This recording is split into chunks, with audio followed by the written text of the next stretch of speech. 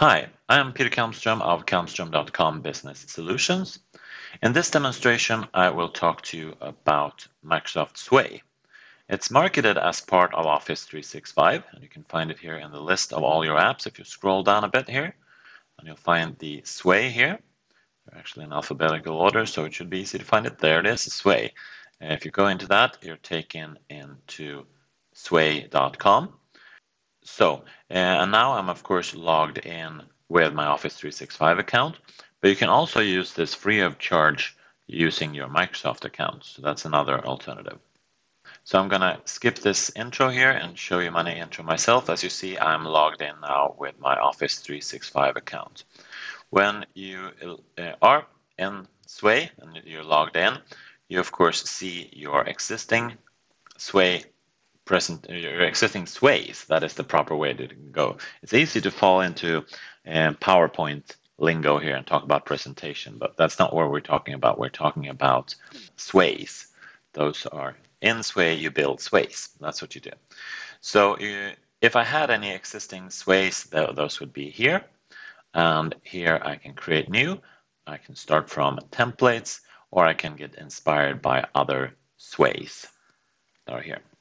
If you're used to PowerPoint presentations, as I am, you probably will feel the most familiar with starting from the business presentation template. So you're creating a presentation sway in this case. Start editing this sway, and as you see, now I'm in play mode.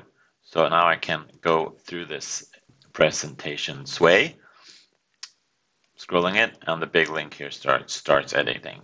But you are familiar with these topics here, which are very PowerPointy. You capture your audience, you build interest, you get a main point, you prove that point with some supporting evidence, and then evidently you have a conclusion. That sounds, of course, very business worthy. All right, let's go into start editing. And now it's creating my version of this template, my copy of it. So here's my first sway now. And first of all, of course, I need to put a name to it. I'm going to call this Office 365. So that's what I'm presenting. Your sway consists of cards. So as you see, these are the cards. Each of these blocks here like that is a card. And you can insert new cards or edit the existing ones, of course. So here's, you see this little plus icon here, that adds a new card. So if I click on plus here, I get different alternatives, what I can do, headings, text, media, and so on. So next thing I want to do is add a video.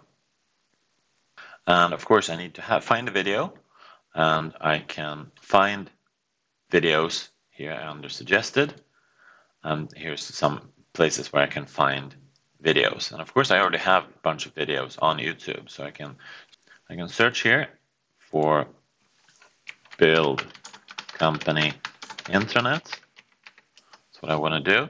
For example, let's find that. Here's two of them actually. So let's do this one, the white one. I'll just drag that over here, and I'll call that intro to SharePoint. So that added a new card now within this group, the Create Interest group.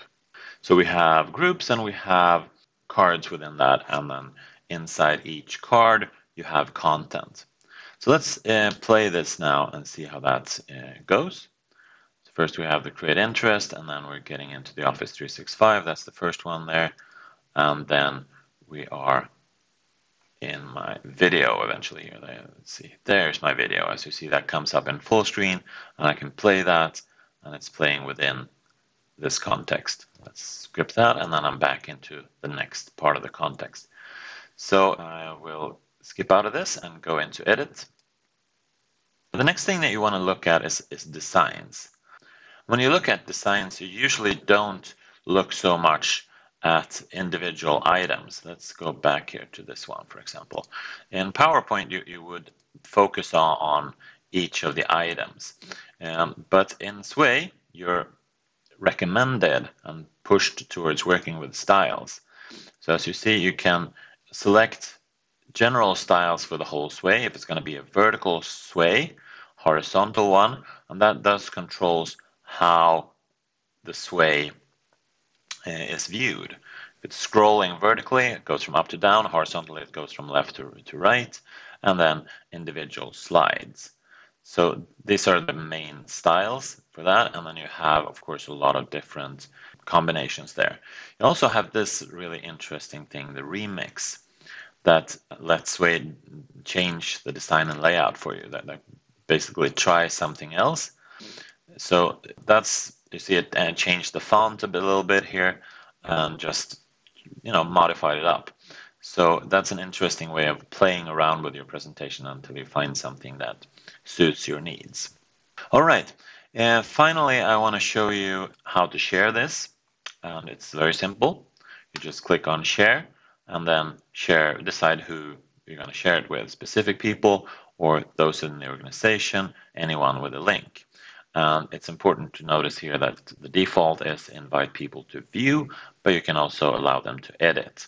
And then you can get, this is a direct link, you can get a visual link, you can put it on Facebook, Twitter, or Instagram, and you can also get an embed code. So you can embed them in other websites. And there are more options here also, and you can require them to log in. So that's the sharing, and that's the quick creation of a sway. Thank you for watching this demonstration.